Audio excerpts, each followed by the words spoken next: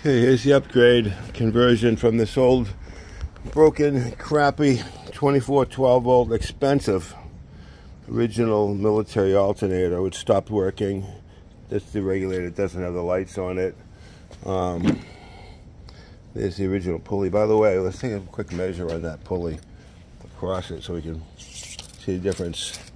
That measures 4 inches in diameter across the outside. It'd be less the bottom of the V is right there.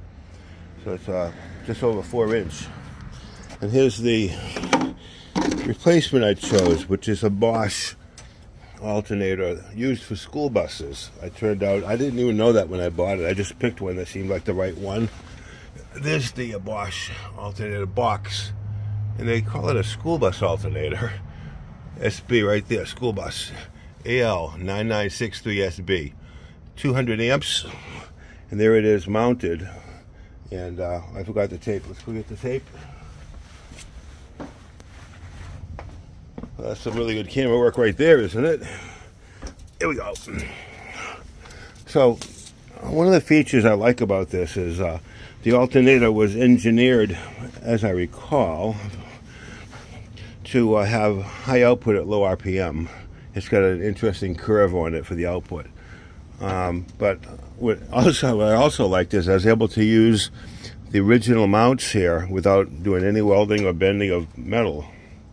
So first of all, because of the pulley that I got for this, and you buy it without a pulley, is smaller, it's going to go faster at an idle.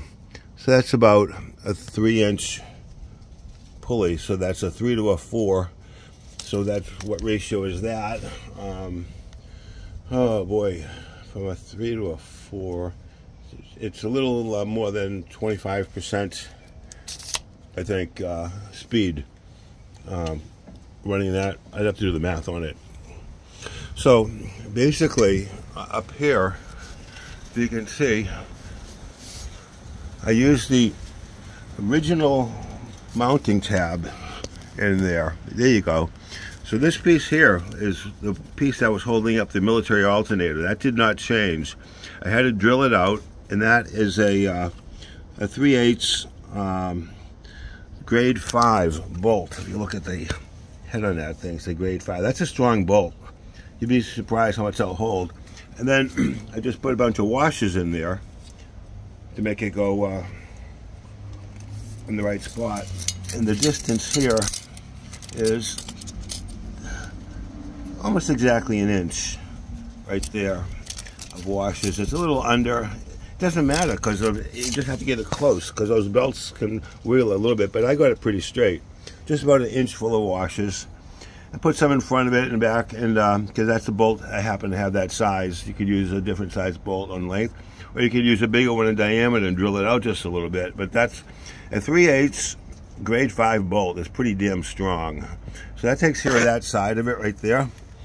Over here, this is the original military bracket, and so this is how long, not that it matters, but about 6 inches from there to there. Doesn't really matter. I'm using, is that the same bolt that came out? It is. That's the original bolt that was in the military alternator. I repurposed it, put a washer there.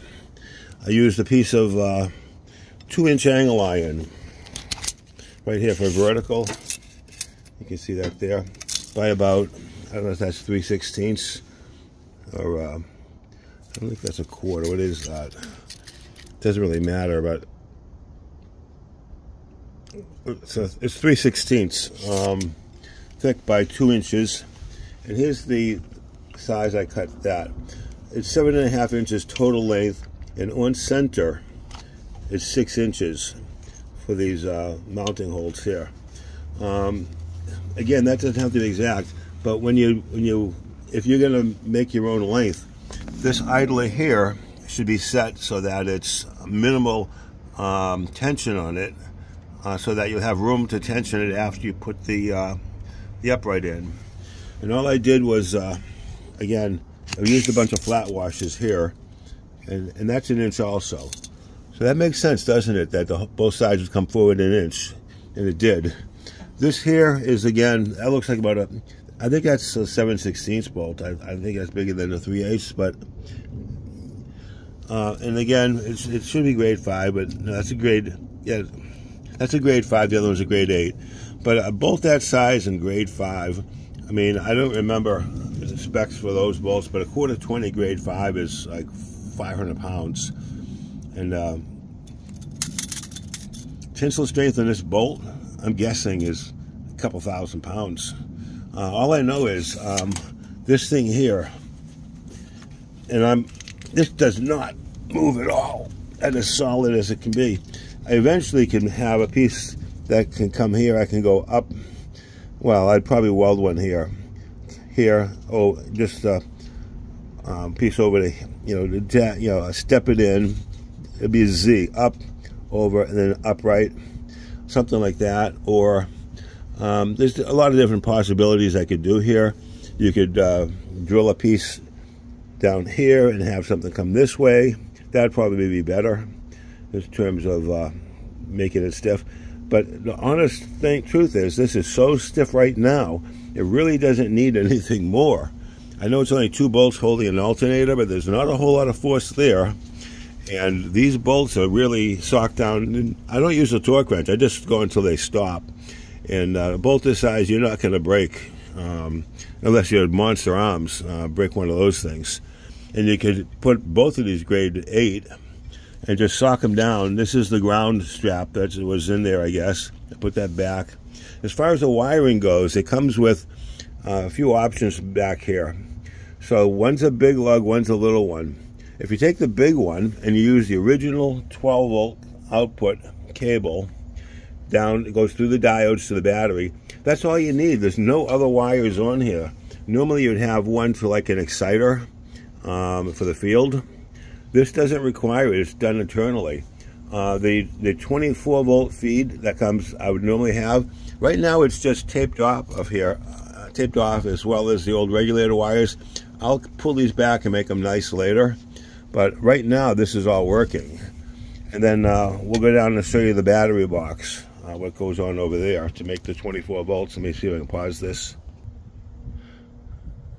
All right, so here's the battery box. What's going on over here is I have 2 switches already in line. This switch here, back there, those are nice heavy-duty ones. That separates the batteries from the truck on the 12-volt side. And that's so, it's kind of like an anti-theft thing. People don't know it's there. Now you do, I guess. And it keeps it from any kind of parasitics drawing down the batteries while it's parked. This one here, I have a battery bank in the back for an inverter. And this ties the front to the rear battery so I can charge the inverter batteries in the back while I'm running. But I'm going to have a 3rd switch over here somewhere. That's going to control this. Although this is going to change, and I'll tell you why.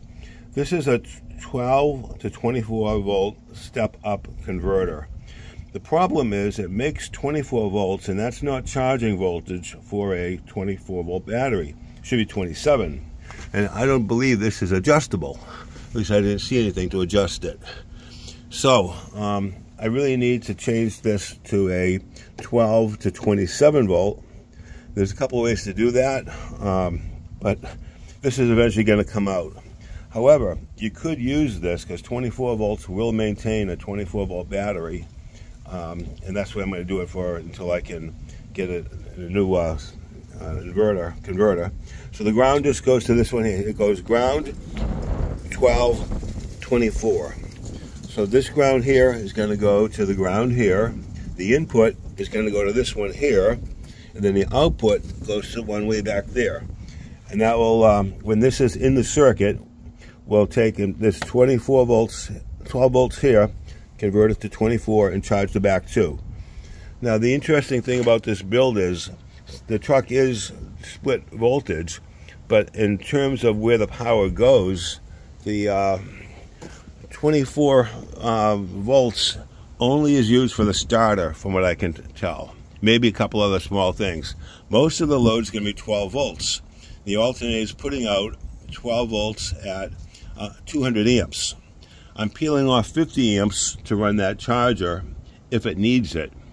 But most of the time, running headlights, running everything else in here, is coming right off that alternator. And the only thing the 24 volts doing is just charging up those batteries to start it. So it's kind of a good split off the alternator. You could go it the other way. You could have 24 volt alternator, you step down. But that really doesn't make a whole lot of sense. I was going to do it that way. I'm glad I didn't. So that's it. It does work. And happy trails, troopers.